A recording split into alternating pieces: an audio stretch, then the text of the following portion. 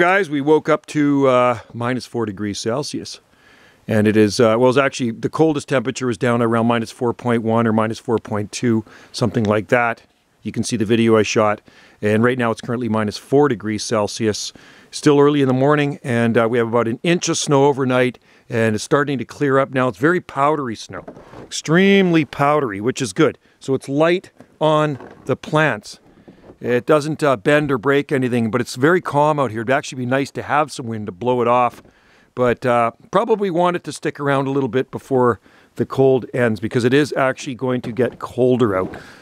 So let's go look at the gardens here just quickly, and then we'll head down to the nursery, and then we'll head down into the deep ravine. So it's not cold enough to bother anything here, I can tell you that. But it is going to get colder, so stay tuned for updates. Here in our exotic garden on Salt Spring Islands, 26th of December. And look at the Fatsias here. And check out the videos on Gulf Island Rock. Ah, got snow on me. Anyway, there's some Fatsia flowers in a deep freeze. That's what they look like. All right. Anyway, guys, thanks for watching. Like and subscribe for more videos here and weather updates from our exotic garden at 48 degrees north latitude in the grips of an Arctic blast. Thank God we don't get the wind. I hear the wind chill's minus 20 in some places out in the mainland southeast of Vancouver.